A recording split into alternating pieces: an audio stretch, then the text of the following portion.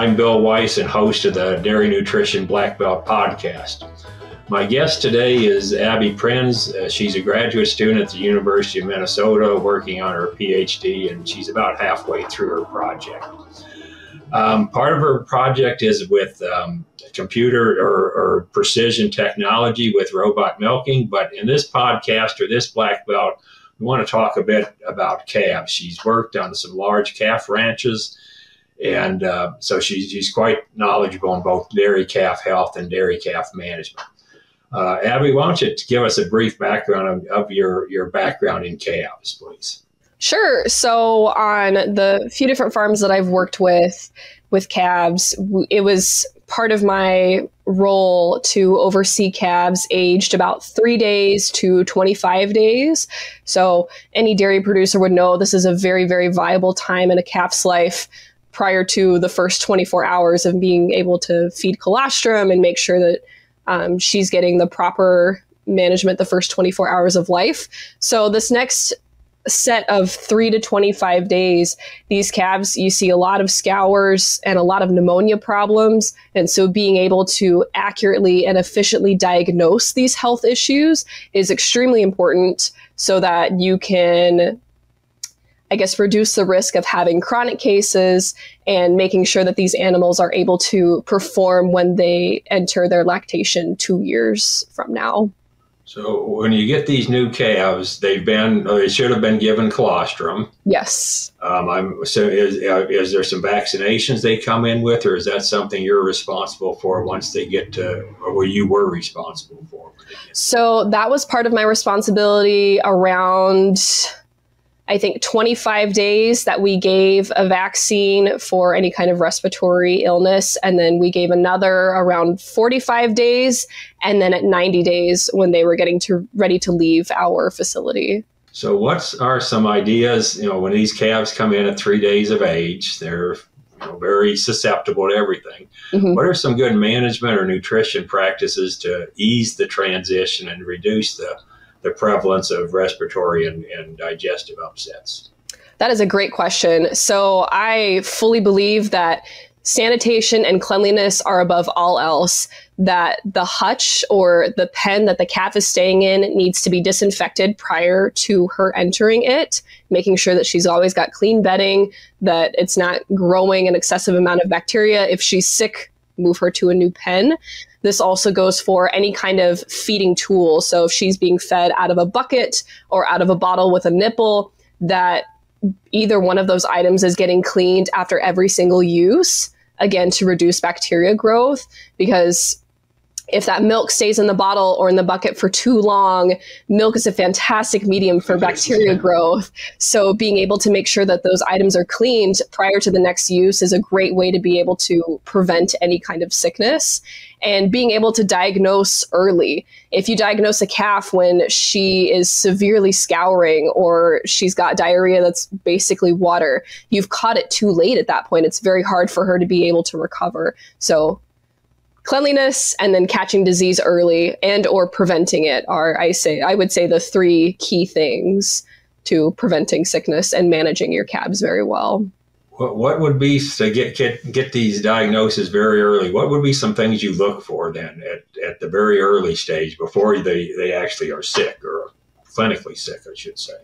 Okay, so especially for the calves, we find that scours happens usually between 6 and 8 days, sometimes 7 to 10 days of age.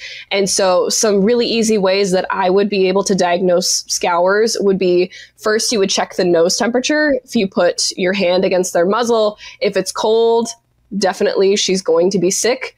Also a thermometer, checking temperature or body internal temperature. Anything above 103 was, okay, she's definitely on the list to go back and check again. Eyeball recession to check dehydration percentage, that if the eyeball is really sunken in or very recessed into the skull, she's really dehydrated, she's likely going to have scours if she hasn't presented that already. And then doing a skin test on the neck to be able to lift up the skin and see how long it takes for the skin to go back to the body to check elasticity. And then that will determine dehydration percentage. So checking all of those things will show you whether the calf is sick or not. When you have as many calves as I did that I was watching over, it's very hard to do that kind of individual physical exam for all of them. So driving through all of these calves and watching how fast they're drinking, how eager they are to be able to go up to the bottle to drink, those were also very key signs that if you have a freshly delivered bottle and the calf is laying down in the hutch and not wanting to move, then she's definitely sick and needs immediate attention. What would be, is there any, to get when these calves first come in, is there any different nutritional protocols you use, like adapting them to the replacer or anything special on nutrition? Not necessarily. All those calves were required to get 1 gallon of colostrum within 2 hours of life, which I believe is very much a gold standard, especially set by the Dairy Calf and Heifer Association. So as soon as they're given colostrum, after that, they are immediately placed on milk replacer. And that was a fairly easy transition. They were always fed out of a bottle. And as they got older, they were fed, or at least the calves that I was in charge of, they were fed two quarts twice a day. And then once they got up to about 20 days of age, they were fed about 3 quarts twice a day. But this will definitely depend on producers. Some of them will try to feed a gallon at each feeding. And this has shown in quite a few studies that calves perform very well when they're given more milk and especially a stronger nutritional profile. So making sure that you have the right percentage of fat and protein, that you have the right amount of water mixed in with a milk replacer is extremely important. So being able to watch for those things and providing a really strong nutritional, or I guess very well-balanced diet will ensure that the calf will have a great performance throughout her life. And did you set, or your employer set goals for, say, growth rates when you got them, or how did you know if you're doing a good job, I should say? I'm sure you did, but is there certain metrics you evaluated? Yeah, so we measured mortality, morbidity, and then average daily gain when the calf was ready to leave our facility. So morbidity and mortality across the entire, or all ages of calves that we were looking over. And we were under 5% in both of those areas for morbidity and mortality, which was huge. And with regards to average daily gain, that was something we did at the end where we weighed all of the calves together and then just did an average daily gain based off of the group and then applied that to the individuals.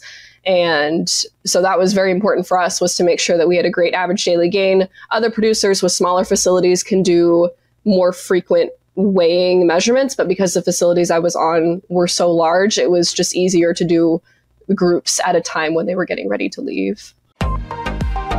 Abbigail, a global leader in nutritional solutions and the provider of Smart Amine M.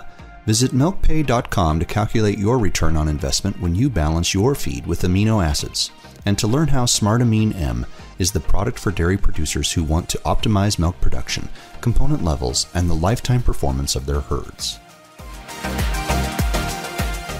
Did you have, or do you know, was there a certain growth rate you were looking at, or?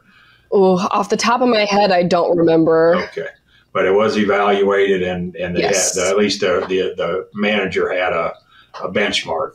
Yes. Is there any other thing to wrap up here on your cleanliness? Is critical. Anything else that is really, really important on good calf health and good calf management? I'd say cleanliness, comfort, and efficiency and prevention. If you can do all of those things where everything is clean, the calves are comfortable, and you're efficient with all of your diagnoses and checking your calves, and you're preventing that sickness, you're going to have great calf performance.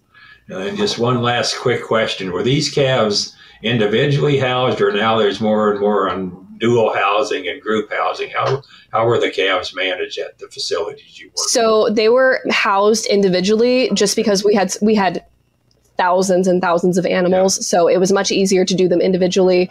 But it is becoming a little bit more common to see either paired or group housing. So we'll see how that goes in the future, what the industry decides to do. But we might have you back on to talk about that. But thank you very much. This has been interesting. Thank you.